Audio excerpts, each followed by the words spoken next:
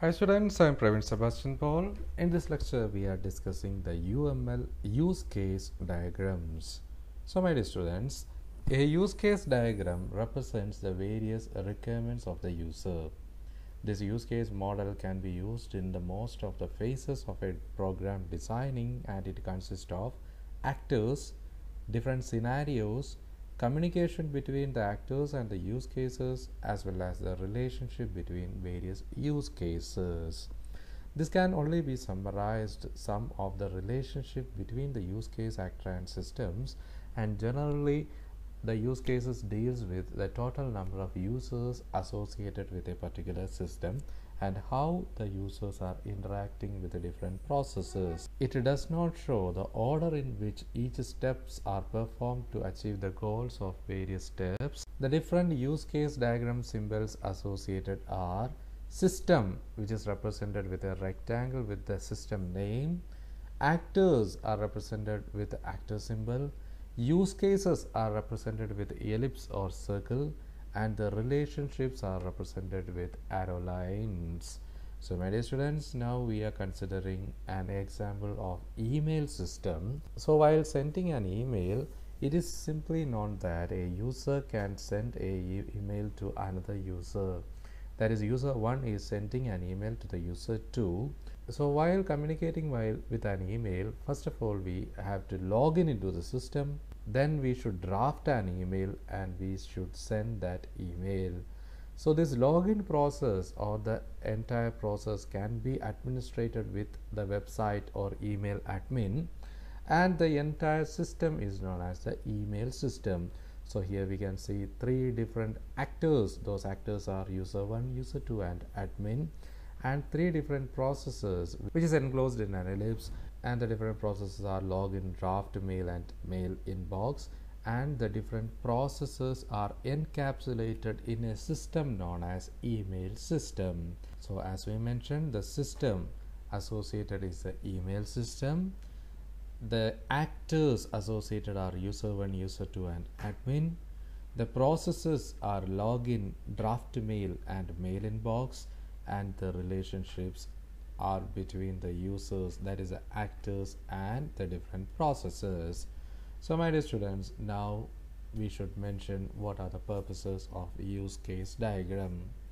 Use case diagrams are typically developed in the early stages of development, and the people often apply use case modeling for the following purposes. Those purposes include specify the context of a system, that is what system we are dealing with, what are the major associations dealing within that system. Secondly, the capture the requirement of the system, that is we should capture and we should analyze and we should replicate the systems associated with that particular problem. Third one is validate a system architecture. Fourth one is drive implementation and generate the test cases. And finally, developed by the analyst together with the domain experts in order to identify who are the actors associating with a particular system and what are the major processes in that particular system. Now we should deal with each of the factors associating in a use case diagram. Firstly, we are considering the term system. A system is whatever we are dealing with. A system can be a website, a software application, or any programs associated with our system. So the system is represented with a rectangle with the system name in the topmost corner. So previously we had mentioned our email system. The email system is represented within a rectangle with the system name as email system. Now we are moving to the next term, actors. Actors are someone or something that uses the system to achieve a goal. So the actors are end users or end processors which is achieving something from a system. The actors can be represented with an actor symbol, and it could be a person, device or another system. The actors are represented by any of these three ways in UML. Whether we can represent an actor symbol with the actor name in the bottom. Second way is to mention with a rectangle with actor as the tag, or we can represent the actor within a rectangle with actor name. So common one is the third representation, that is an actor symbol with the actor name. So now let us consider the actors associating with this email system. So the email system has a user 1 actor, another actor is user 2. So there we can see primary actors and secondary actors. Primary actors are generally represented in the left hand side of a system, and the secondary actors are generally represented in the right hand side of the system. So here the user 1 is a primary actor and the admin is the secondary actor associated with this system. So now we go to the use cases. The use case represents the flow of events or sequence of activities possible in a system. A use case can be executed by more than one actor, and a use case is represented within an ellipse with the use case name.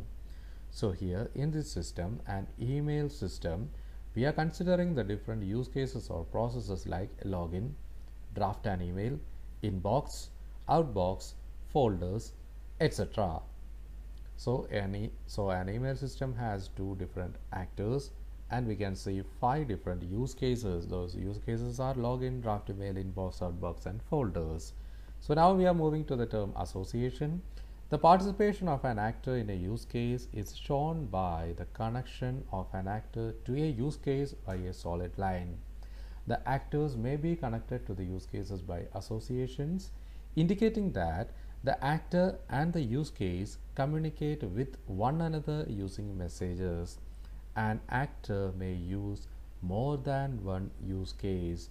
For example, in our system, email, the users associate with the system with the use case or the process login and draft, inbox, outbox, and folders. There are associations from user to the login, draft email, inbox, outbox, and folders, and these association like draft mail is also associated with admin, and also the inbox is associated with admin, outbox is associated with admin, and finally folders are also associated with admin. So this is how we are representing the relationships. So next one is the include relationship. An include relationship shows the dependency between a base case and an included use case. When a use case is depicted as using the functionality of another use case, the relationship between the use cases is named as include or users relationship. That is, for example, a transaction and a login use case can be represented with an include relationship. That is, a general transaction must include a login procedure. So for example, if you want to transact or operate the Google Pay transaction, first of all, before every transaction we should log in into the system. Similarly, if we want to send an email, generally in a desktop system we should log in into that particular system. So the login, so here the transaction or the process is associated or included with another process called login. So here, for example, in our email system, the users log in into the system and the different processes are associated, and we are representing all these processes, and the login process must include the verify password. That is, before login or while executing the login procedure, the process must include the verify password. So next we are representing the extend relationship. The extend relationships are more important. They show the optional functionality or system behavior. The extend is a tag. This relationship is used to include the optional behavior from an extending use case in an extended use case. So another one is generalization relationship. A generalization relationship means that the child use case inherit the behavior. The child may add or override the behavior of the parent, and the generalization is represented with the symbol triangle. So here an account is shown as a use case, And we can see two other use cases, savings account and current account. And this savings account and current account are child classes which inherit the properties of the base class account, and thus this representation is shown as account is inherited towards the base class savings account and current account, and this generalization is represented with an open triangle. So my dear students, in this lecture we have discussed the use case. A use case represents the relationship between the actor, system and different processes associated. So here in this email system we had shown different users like user and admin, and different processes like login, draft mail, inbox, outbox and folders, which are represented within an ellipse, and the system is represented within a rectangle, and the users or actors are represented by the actors symbol. So my dear students, hope you had understood this topic. So dear students, kindly go through this assignment question. Our question is, write notes on UML use case diagrams. So my dear students, in the upcoming lecture we will discuss another example relating with the UML use case diagrams. So my dear students, see you soon. Until then, goodbye, thank you and all the best.